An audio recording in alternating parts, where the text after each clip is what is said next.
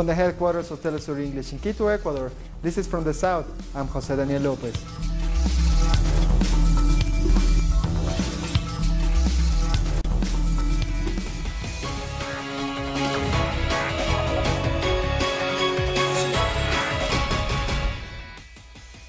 Last-minute preparations are being held across Brazil on the eve of the runoff elections. Electoral officials have distributed the electronic voting machines to poll stations. In the country's largest city, Sao Paulo, workers loaded voting machines onto vehicles to transport them from government offices to local polling sites. Brazilians will go to the polls after the most polarizing presidential race in decades. There are 531 voting machines that go from here to 29 polling stations in the jurisdiction of Sao Paulo. These machines were loaded 2 weeks ago, and today they are being escorted to the polling stations and remain under continuous guard by the military police. This until the voting starts at 8 a.m. on Sunday.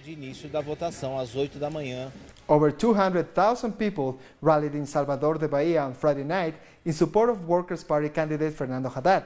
The Workers' Party candidate told the crowd he's ready to win on Sunday. Haddad spoke about his opponent Jair Bolsonaro, saying he's using money from businessmen to spread fake news. And on Saturday, Fernando Haddad received a warm welcome from his hundreds of supporters in Heliópolis, Sao Paulo. This is Haddad's final campaign event in a highly contested race. Recent polls have shown Haddad has managed to close the gap between his opponent, Jair Bolsonaro. He has continued to call on the support of all Democrats in the country. I have already invited all Democrats to be with me. Everyone knows publicly and even in private that I've invited all Democrats to be with me because I feel that Bolsonaro is a great institutional risk. Our correspondent in Sao Paulo, Ignacio Lemus, has more details. We are in Heliópolis outside of Sao Paulo. These are crucial moments for democracy just hours ahead of the runoff elections. There is a march for peace and democracy in this community. Hundreds of people are marching in support of Workers' Party presidential candidate Fernando Haddad. Tomorrow, millions of Brazilians will have to decide between the left-wing candidate Haddad, who leads a democratic front, or far-right candidate Jair Bolsonaro from the Social Liberal Party, who is a former army captain and who wants to return the country to a military dictatorship like in 1964, and who also wants to continue a neoliberal project full of austerity measures like the government of current president Michel Temer.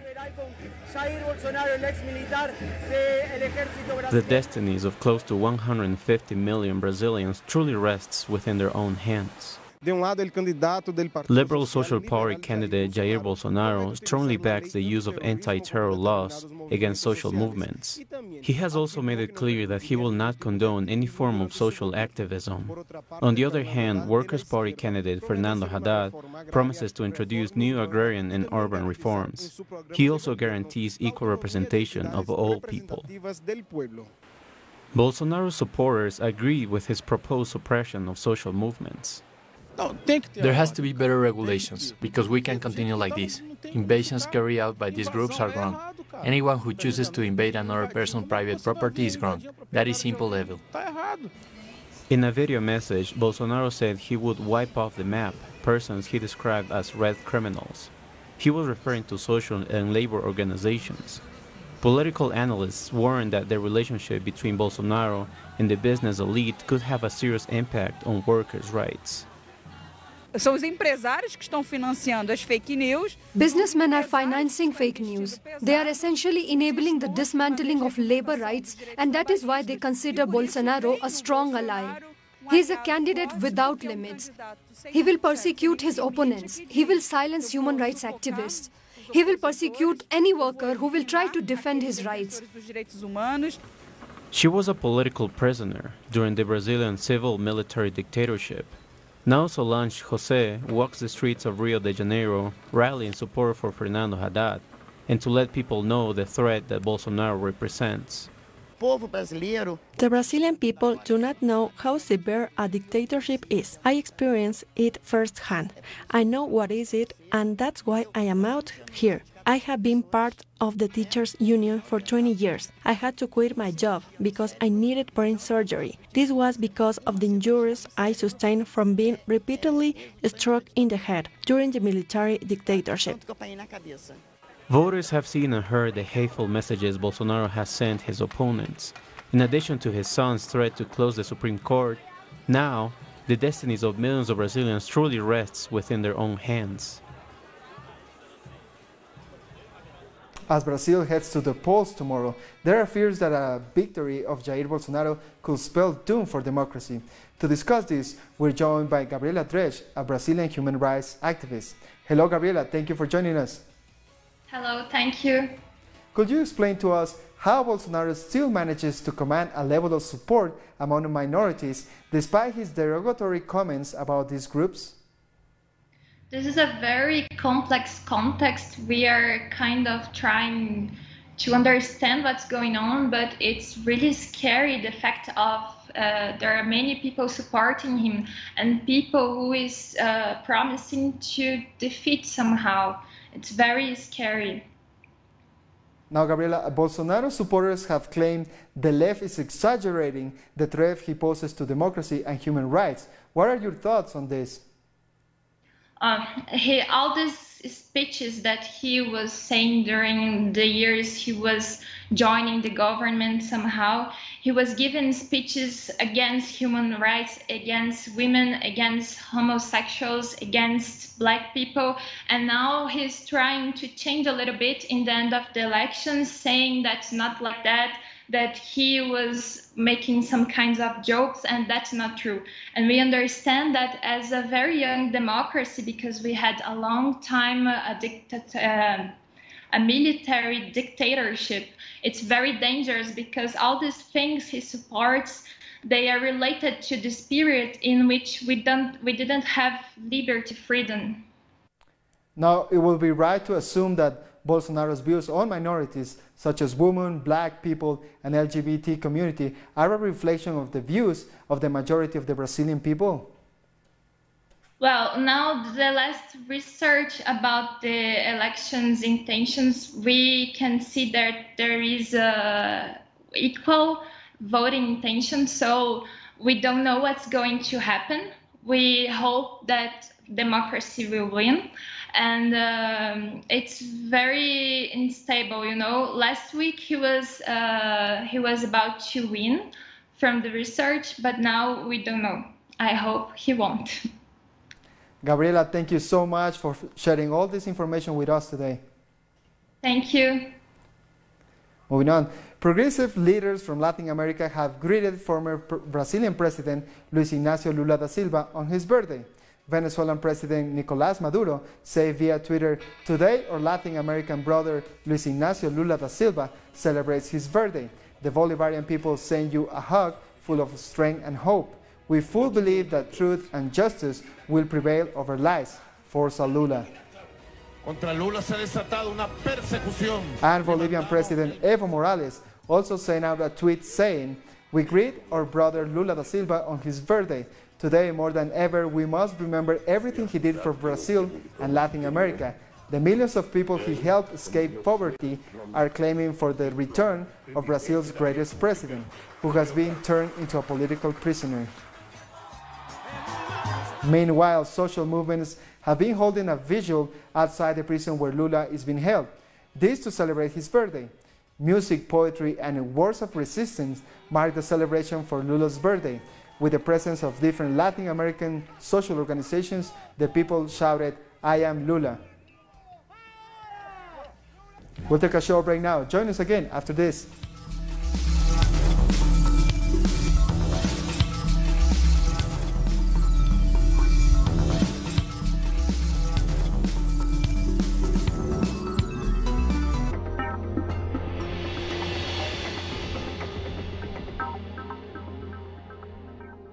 We are present at every event where our nations are staring. We believe in a new global vision, united in every broadcasting. We keep expanding our horizons and working on a closer and better communication. Now, in Grenada. Telesur, the news source from South America and the Caribbean.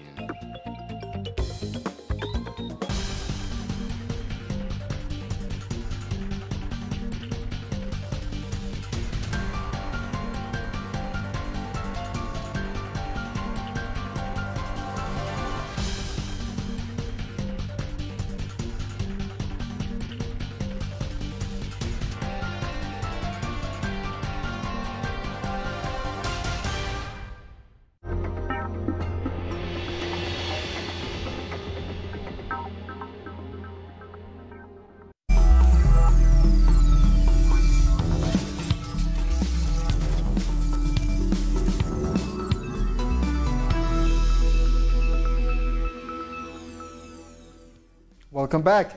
The migrant caravan in Mexico has continued moving north despite attempts by security forces to stop it. Mexican federal police in riot gear blocked the highway about 10 kilometers outside Arriaga, Chiapas in the early hours of Saturday. Our correspondent in Mexico, Eduardo Martinez, has been following the caravan and brings us this report. This group of migrant caravans continue onward after having been detained by federal police and immigration services earlier in the day. They are headed towards the town of Tapanatepec in Oaxaca after finally leaving the state of Chiapas. They will be spending the night there, and tomorrow they will continue towards Mexico City, where they will try to meet with members of the Mexican Senate to ask for free and safe passage for all the migrants. Some are concerned about what lies ahead, particularly what may happen once they reach the U.S. border, given the threats by President Donald Trump, who has said that the border will be militarized so that no migrants can cross. The Mexican president announced on Friday that the government will offer migrants medical care, education for their children, and access to temporary work as long as they stayed in 2 southern states. To support you, the government of Mexico is launching the plan, You're in Your Home. While in Mexico, you can receive medical attention and even send your children to school. You will also have a temporary official identification to do the procedures that you need while you regularize your immigration status. However, the migrants have rejected the proposal as they believe that the majority of those who will apply will be rejected and deported. This is definitely a strong mandate. We all know that. It's more of the same, which is repressing, containing migration. There's no solution there. A rally in support of the migrant caravan has taken place in Honduras, but those who took to the streets were faced with police repression. Early on Friday morning, a caravan in solidarity with the Honduran migrants arrived in Tegucigalpa, and they are demanding the resignation of Juan Orlando Hernandez. We couldn't remain silent. We couldn't stand idly by. We need to stand up for our brothers who were driven out of the country. Protesters walked for 3 days to get to Tegucigalpa. They want to return to democracy, something they say was lost after the current president was illegally re-elected. I think this is the moment for Hondurans to stand up for ourselves and demand that this illegitimate government return power to the people. In the afternoon, more demonstrations were held for the same reason, to demand the resignation of Juan Orlando Hernandez, but the people were met with police repression and attacked with tear gas. When we arrived, there were 4 army squadrons along with police. They were ready to repress us. In the wake of the attacks, they called on the international community to suspend economic support to the current government. We cover our faces so that we're not murdered tomorrow by Juan Orlando Hernandez goons, the usurper that stole the elections from Salvador Nasrallah. We ask the international community to stop supporting this dictator. People are fleeing because there is no money, no opportunities in Honduras. According to reports, Honduras spends over $18 million in weapons and ammunition, which is mainly used to repress protests. Meanwhile, extreme poverty has reached nearly 50%. A spokesperson for UNICEF has said children in the migrant caravan face violence and abuse.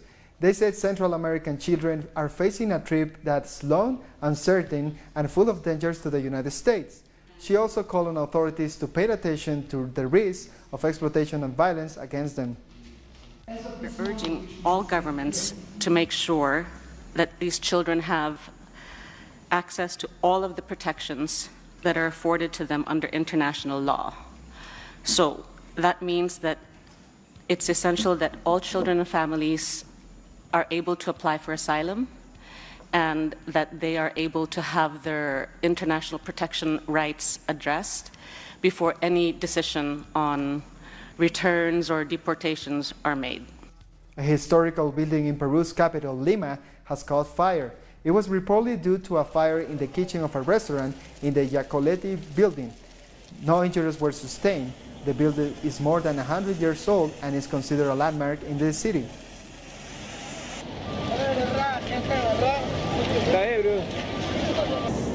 In Ecuador, a gathering to demand the freedom of former Vice President Jorge Glass has been held. Hundreds of supporters of the Citizens' Revolution movement gathered in the city of La Tacunga, where Glass is imprisoned. They held a vigil in support of the former vice president. Leaders of the movement have said they will start a national plan of resistance against the policies applied by the current government. Thousands of families have been evacuated in Paraguay due to heavy flooding. Authorities have declared a state of emergency for 90 days. Families have been relocated in shelters across this country. The Technological Innovation Program in Agriculture and Agroforestry in Haiti is set to invest over $60 million over the next 5 years to improve the lives of small farmers. Over 65,000 households should benefit, as underprivileged people are said to receive the funds. Small farmers will have access to technology that harvests fruit and vegetables better. The initiative will rely on community participation as they are taught new techniques on how to use them. 13 modelists are taking part in the urban art festival La Puerta del Sur in Chile. The urban festival La Puerta del Sur is taking over abandoned public spaces. This festival aims at bringing art out of museum halls and into the streets in a bid for the creation of interesting content and social criticism. The idea began with a conversation among several painters. We were painting all over the world and for different festivals. The idea with this festival is not only to paint, but to go beyond the paint and create something like what we are creating now. We are changing the visual landscape with the help of several artists that are sharing their art with the city. 13 muralists painted more than 1,300 meters of walls and stones of the Mapocho River in capital Santiago, a space full of symbolism and history. This river is a scar. It is a backbone in the city. But it is also a border of Santiago between the poor and the rich. This river has a lot of violence. Bodies were found here during the militia coup. My parents left for exile. The stories of the military coup, popular unity, and this river are part of my life and my childhood. The secret police of dictator Augusto Pinochet tortured and murdered people in the riverside, a painful practice that has continued. Do you remember the case of the Colombian who got killed and was thrown here? Well, this river has accumulated all that is bad with this city. What we're doing here is just returning a little bit of love to the river through street art. The Venezuelan-Chilean muralist Kalala has come back to return part of that love. The mural that I came here to do represents a meeting between Venezuelan dancing demons and Chilean dancing demons. This is my way of explaining the encounter of my roots, of my history, my childhood, and all those stories that I have heard all of my life. But he's not the only one. Peruvian muralist Olfer shows his own story as well. The river has a mystique because they found an Inca mummy here, where the river begins. Above that, the Incas settled here because they reached these parts. Everyone has united for this Latin American encounter. The Chilean poet Raúl Zurita reflects through his verses that will be engraved on the murals. When everything is finished, these stones will remain. They will survive the waves, the centuries, and the dreams, just how the powerful and the stubborn hearts will last. Stubborn, like these artists, that on the stones of the river, they found a place to paint, their best weapon. We'll take a short break now. More news in a minute.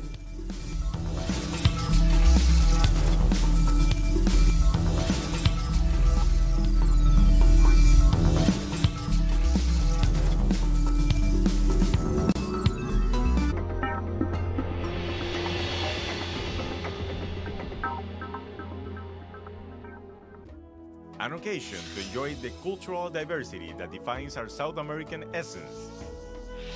Come along to find out the story behind these personalities, traditions, and artistic expressions that unite us as a whole. Real Lives, Friday, only on Telesur.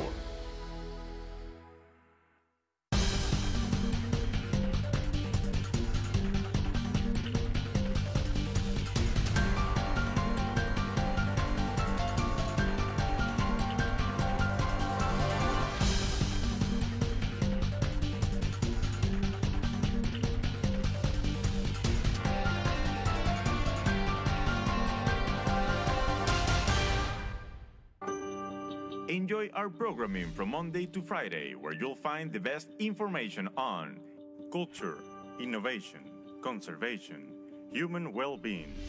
Keep up to date on the latest innovations in science and technology with Atomun.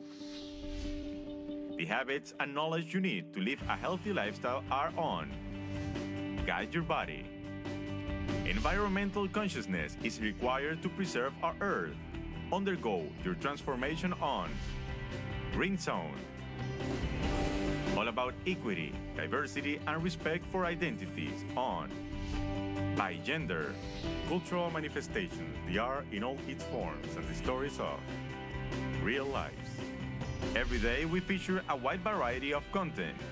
Only on Telesur, the news source from Latin America and the Caribbean. Telesur brings you special interviews with social and political personalities. Monday, from Washington. Tuesday, from Mexico. Wednesday, from Caracas. Thursday, from Quito. Friday, from Havana. Analysis about our continent's reality. Weekdays, only on Telesur.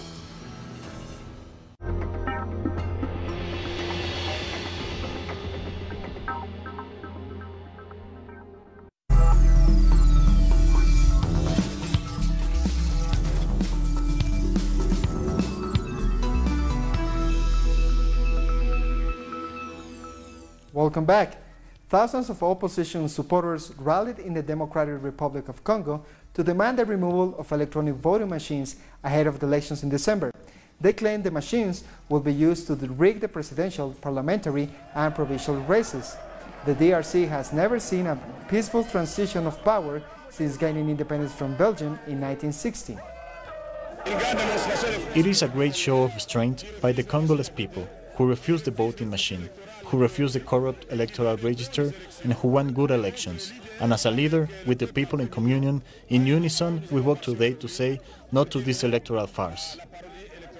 Former South African President and Nobel Peace Prize winner F.W. de Klerk has been hospitalized for a lung condition. He's reportedly recovering and is expected to be discharged next week. He was the last apartheid-area president and became a Nobel laureate in 1993 for overseeing the transition away from apartheid. 2 United Nations peacekeepers have been killed in Mali after militants launched an attack on a UN base in the north of the country. Peacekeepers based in Ber have replied an attack that was launched simultaneously by several trucks armed with rocket launchers and machine guns. Flash floods in southern Russia have killed 6 people. Russia's emergency ministry said it has recovered the bodies while cleaning the rubble. The floods have affected the parts of the Krasnodar region, including the area around the city of Sochi. At 5:40, we woke up because we heard the water at our door. In a hurry, we took what we could and put it all in the plastic garbage bags and stored it all upstairs. Now it's time to bring you some other stories from around the world.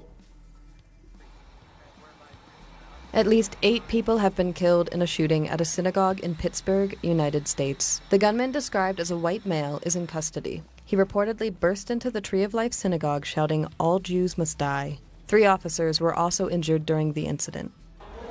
Hundreds of thousands of members of Taiwan's LGBT community have marched through the capital to demand that the government deliver on its promise of allowing same-sex marriages. In May of last year, the Constitutional Court announced they had the right to legally marry. setting a 2-year deadline for legislation. From the 24th of November, Taiwan will hold a series of public votes on the matter.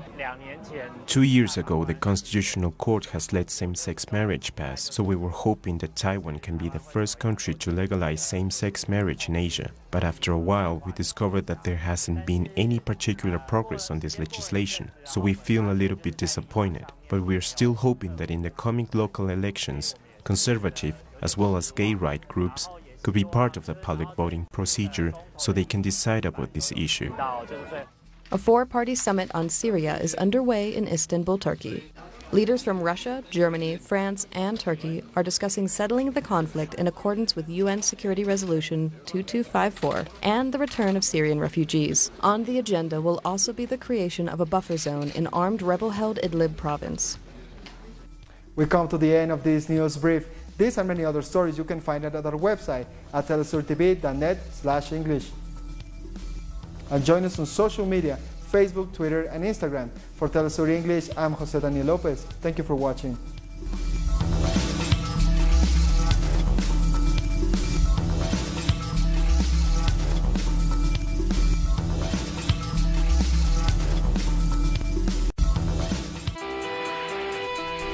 Me gustaría tener un mundo mucho más inclusivo para todos. 没有贫穷。